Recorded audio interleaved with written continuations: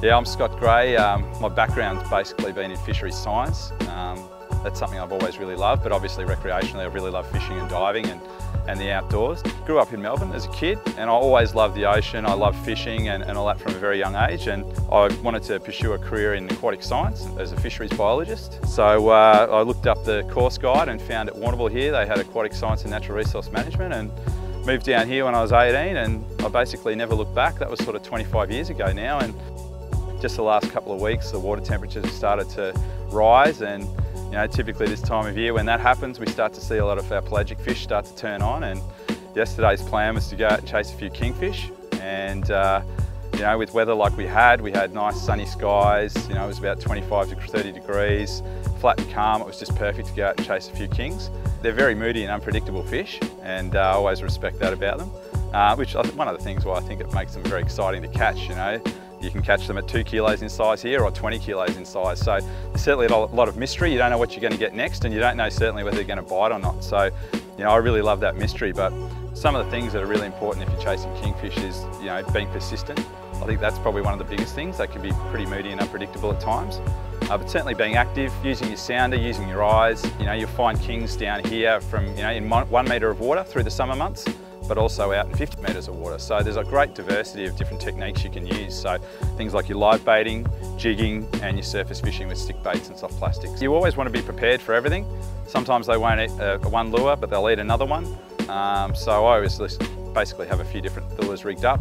If I throw one in, they don't eat it, I throw another one in. And if they don't eat that, I throw another one in, and I just keep going. But more often than not, you know, they'll eat one of them. And once you find out what's working on the day, then you're away. Okay, well this is the Sea Cruiser SC 5600, 5.6 metre open boat. I've got the side console here, but it also comes in a centre console as well. It rides really well for an open boat. It's actually quite dry, it really pushes the water down. And being reasonably heavy too, it's got a 6mm bottom plate, 4mm sides. You know, it doesn't bang, really cruises along well, keeps the water down, and it's comfortable to drive in for, you know, long periods.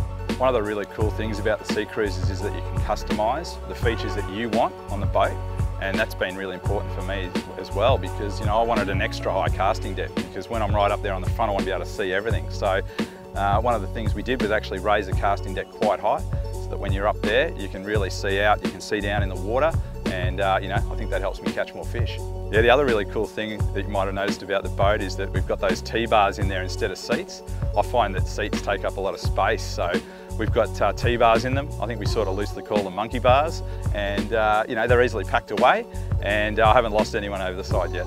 Yeah, there's nothing like diving down here. It's a beautiful underwater environment. So, you know, I guess if you're down to chase a cray, you're looking for crays, but if you just stop and look around, you know, there's so many different species of fish. There's beautiful kelp forests.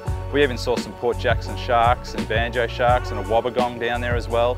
There's just so much to look at, and so much colour as well, especially up in the shallow water. Got some really nice crays out of there today, up to a couple of kilos in weight. So pretty excited about heading back home and cooking those up this afternoon. The vessel basically weighs about just under 1.3 tonne with everything on it, laden with fuel and motor and all your gear. The actual hull itself weighs around 800 kilos, so it's not too heavy, but, you know, heavy enough, and that's one of the reasons why it rides so well. Fuel tank capacity is 150 litres, and I've never emptied it, so, you know, not on a day trip out anyway. 5600's fitted up with a 140 Suzuki 4-stroke outboard motor. It's perfect for the boat. The weight's perfect, so the boat's quite balanced, but obviously it's quiet and reliable, and they're probably two of the most important things for me with what I do. But the other thing too, obviously, is the economy. You know, obviously I do a lot of long distance trips, and, you know, obviously your fuel bill adds up pretty quick. So, you know, having that good economy, usually, you know, when I'm driving at about 5,500 revs, I'm using about 0.48 litres per kilometre. So just for example, on a trip to the shelf where I might do 170, 180 Ks for the day, I'm probably using around about $80 on fuel, which is very cost effective. I love it. I probably spend 600 hours a year in my boat underway, and probably many more, you know, just floating. You know, it's my second office, or maybe my first office.